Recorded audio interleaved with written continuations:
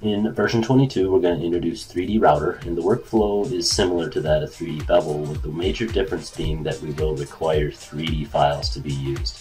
And that is because in the 2D environment, it's just not possible to visualize and apply Toolpath to some of these more complex parts. So the first thing I'll do here is click Auto NC, and we have a Use Interactive Mode button similar to that of Bevel.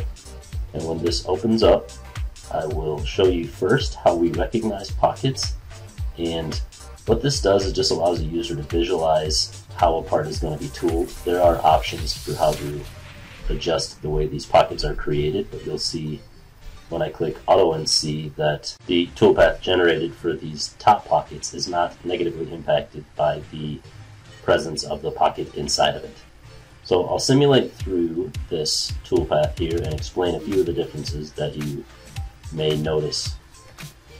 I'm going to speed through this first half so that I can show you the difference on the other side of the part. I'm going to zoom in here, and what you'll see here is that there's actually two passes, different depths, and that is because the depth that a certain tool can cut is controlled in our rule manager, and that allows a user to set up different depths for every tool based on the material that it may be cutting.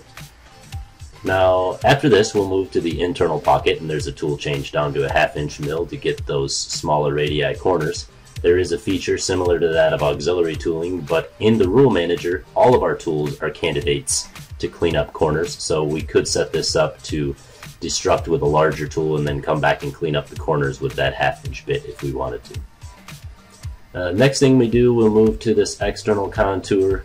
And I'm going to speed it up a little bit, just so I want to show you one thing. You'll notice that there are 5 passes, and that's that rule-based system I showed you earlier.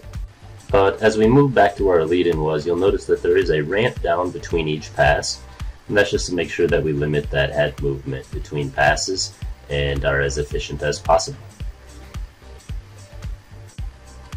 So now I'll just speed this up and let it complete the simulation, and when we're all done, similar to 3D Bevel, we'll hit done, and this will get sent back to SigmaNEST and can be nested and posted out just like any other part.